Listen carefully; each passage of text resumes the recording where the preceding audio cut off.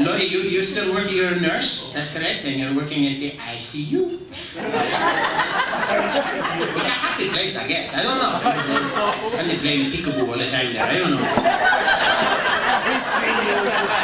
And Laurie, I'm gonna ask the boss of the family. Laurie, where did you two meet? Where did you guys meet? High school.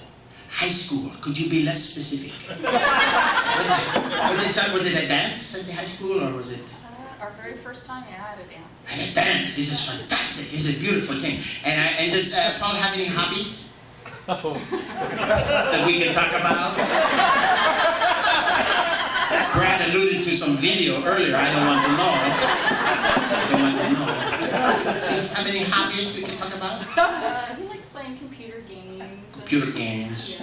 He coaches the hockey, I think. Sometimes That's a job, though. that is a job. That's a full-time job for him. That is full time. Okay, so I tell you what, I'm going to do this special song for this special couple. I'm going to sing it in Spanish. Everybody else speak Spanish here tonight?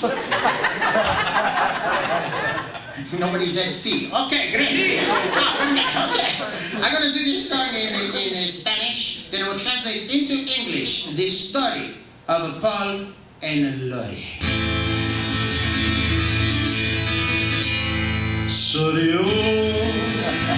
me la quando la paloma quando di palle quando ay ay ay. Hello, my name is Paul. This is my life story. There was a hot and sexy young guy growing up in beautiful downtown Oshawa. Did I grow up in Oshawa? Yep. Of course I did. I was sitting at home one day on the couch watching television when my father came into the room. He said, "Hey, Bob, what are you doing? Sitting on the couch there, my friend. Why don't you go out and get a job? Earn your keep, bring some money into this household." I said, "Papa, I'm only 9 years old." Papa didn't care. Papa was tough. Papa was a rolling stone. He says, "Kid, you're gonna have to learn." He grabbed me by the breeches of the pants, the back of the neck, and he heaved me out the front door.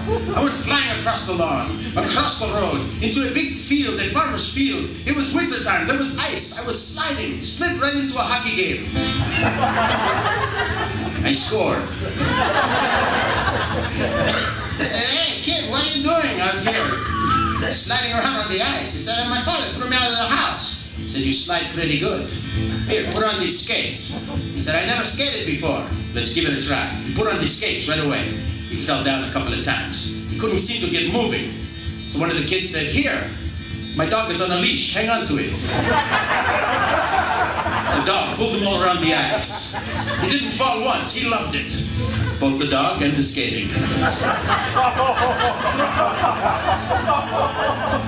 He knew right then and there what he wanted to do for the rest of his life. Sorry, me ne quando la paloma quando the skating of the shoots scores. Ay, ay, ay, ay. I knew hockey was going to be my life. It was going to be what I wanted to do. That along with, oh, I don't know, maybe computers. And I was walking one day to school, and I knew hockey was the thing for me. But I saw this giant wall. On the other side, it was full of fire.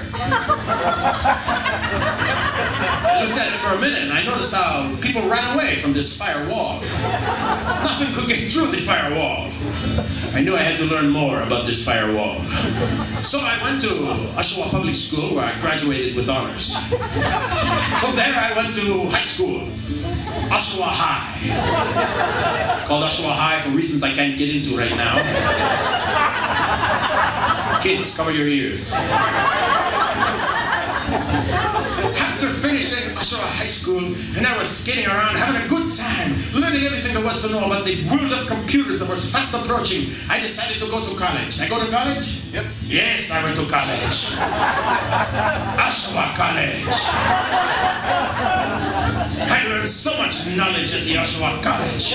I was a very smart guy, but I needed even more knowledge, so I went to university. Did I go to university? Nope. No! I didn't need no stinking university.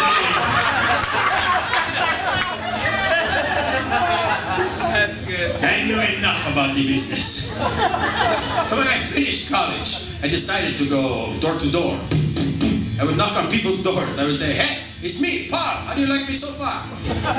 People were not opening the doors too fast. I would say, hey, you need some kids coached in there or anything? Nothing. You want to buy a firewall? I usually got the police out pretty fast. This one day, I knocked on the door. The door opened. There was Elvis. I said, hello. He said, hey man, how's it going? I said, I like your sideburns. They look like skates.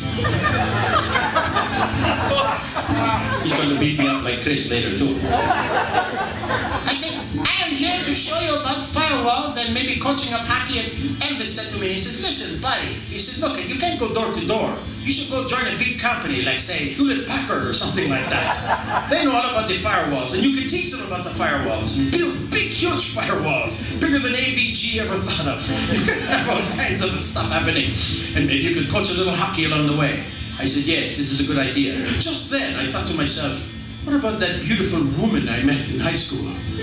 I remember we met at a dance. So I went back to high school, and there she was. She was still there at the dance.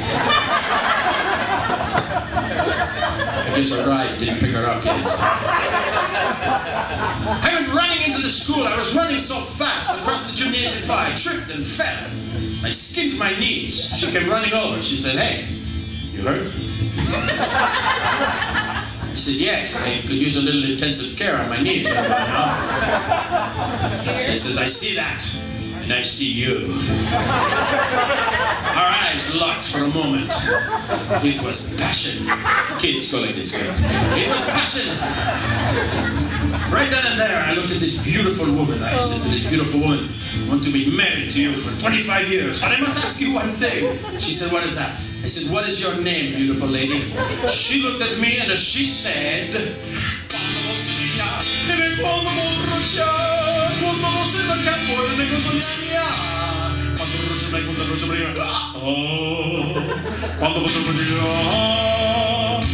she said, Laurie. Kind of loses something in the translation, huh? I said, Laurie, you're by far the most beautiful woman in the world. We'll be together for 25 years, and we'll have many children together. She said, you get 3 and you'll like it.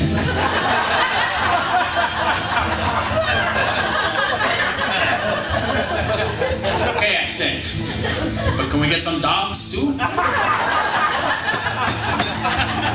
I don't know the answer to that question, but you all do.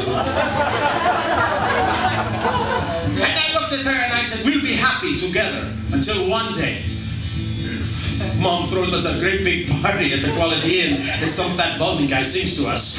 And this is the story of a